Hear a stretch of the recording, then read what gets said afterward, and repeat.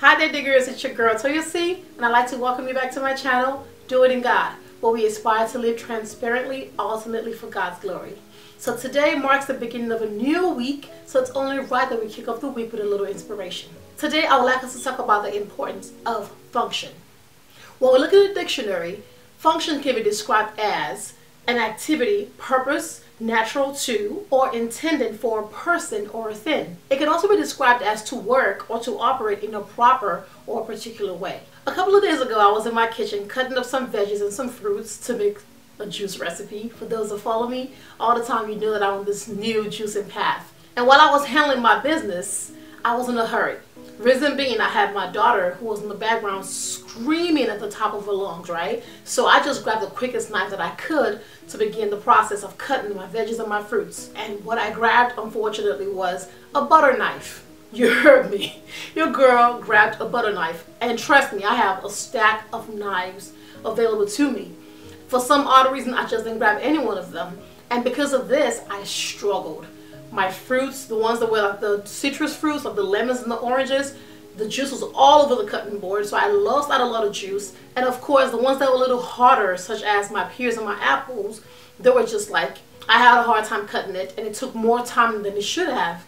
And eventually, of course, I came to my senses and said, stop, Toyosi, grab you an actual kitchen knife and cut your fruits the way they're supposed to be cut, right? With the right tool.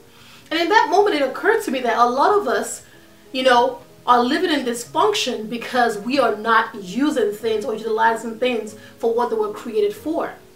Let me even take it a step further. It also occurred to me that even in our relationships, some relationships or spaces that we've occupied in our lives, we are operating in those spaces and in those relationships in dysfunction because we have not truly taken the moment to identify what those things, relationships, or places are meant to be for.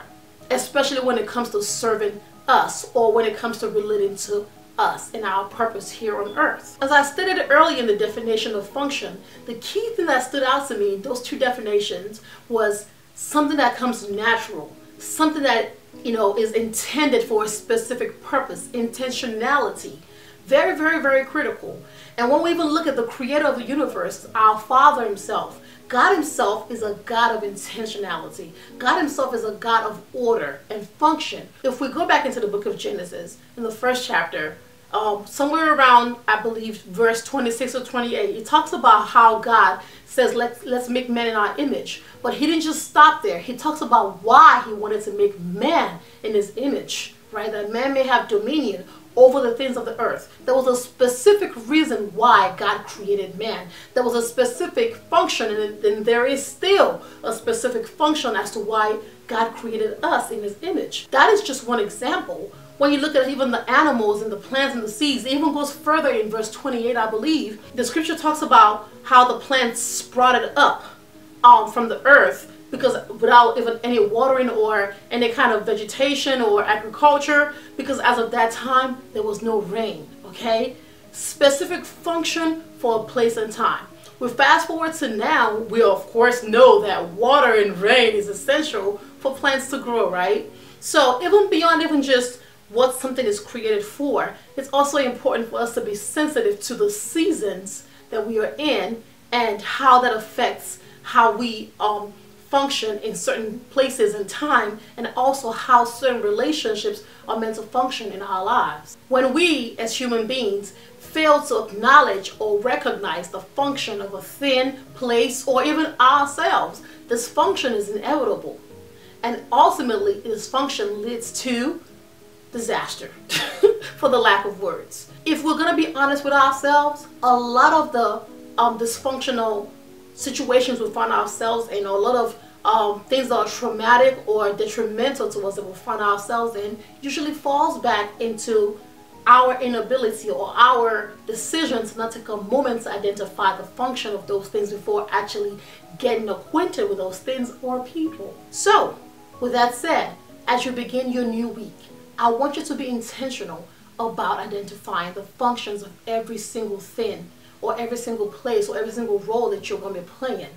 Identify the function of the church that you fellowship at. Yes, I said it. Identify the function your work, your job is supposed to play in your life. Identify the function your spouse is supposed to play in your life. Identify the function you were supposed to play in society, wherever you find yourself.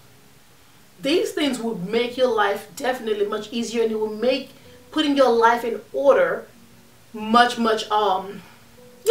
easier. It will give you the ability to be more disciplined and grounded. It will give you the grace to be able to say no to the wrong things and yes to the right things.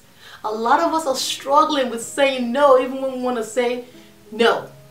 Or a lot of us find ourselves saying yes even when we want to say no, simply because we have not taken the time to identify the function of those things or those people.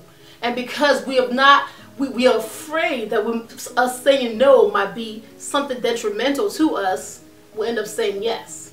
Again, that ultimately leads to what? Dysfunction. Take a moment to really be intentional about identifying function in order to eliminate dysfunction in your life. And when you do not be afraid to step out of the box of dysfunction and begin to walk towards the journey of having a functional life. Another thing I want to stress on before I close out is that a lot of us have found ourselves operating in dysfunction, not necessarily because we've not identified that it's dysfunctional, but because it's just what we have become acquainted to, and it's comfortable, and we have chosen to stay there.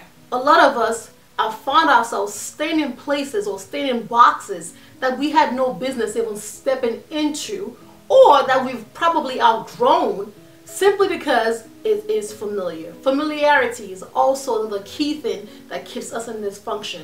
And it's critical that we begin to find a way to get out of that place, that we may actually get to a place of being really fulfilled in God, ultimately for God's glory.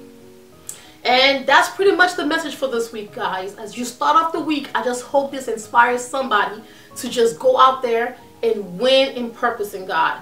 It's very, very important that we know that every single day we are getting older. Every single day has to count for something, right? We are now in the month of June. It is very essential that we go forth and continue to push through to the end of 2021. I hope this video blesses you. If it does, do not forget to like it, do not forget to share it, and of course, do not forget to subscribe to the channel if you haven't done so. And like I always tell you guys, I may not have all the answers, I may not know it all, but I am glad I know the one that does, and that's Christ Jesus, and you can know him too. Until next time, blessings and love.